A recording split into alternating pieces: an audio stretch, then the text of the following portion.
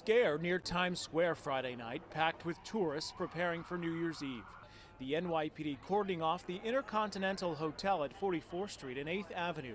That's where they say a group of kids tossed glass bottles from their 32nd floor window.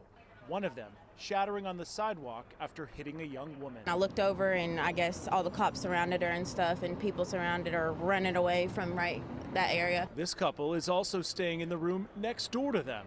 There were kids coming out of the room next to us, and they were just running. They looked like they'd been caught. They were looking forward to seeing the ball drop, but not this. This is my first day, and it's been very crazy so far. The area already teeming with cops ahead of the celebration, where security will be the top concern and priority. We will be out here with our canines, our horsebacks, our drones, our helicopters, our boats, the full complement. 3, 2, 1, Happy New Year!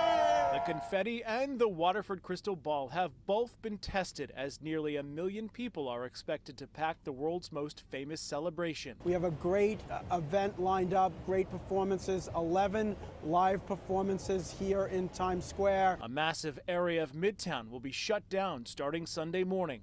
Police are also ready for any possible Middle East war protesters looking to disrupt the party. We're expanding our zone from 6th Avenue to 8th Avenue, from 41st Street to 57th Street.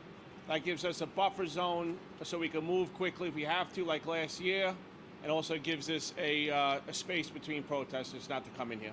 And back to that bottle throwing incident nearby here. Police tell me the 24-year-old woman who was hit suffered a laceration to the head. She is at Bellevue Hospital tonight, recovering, with charges against some of the children pending.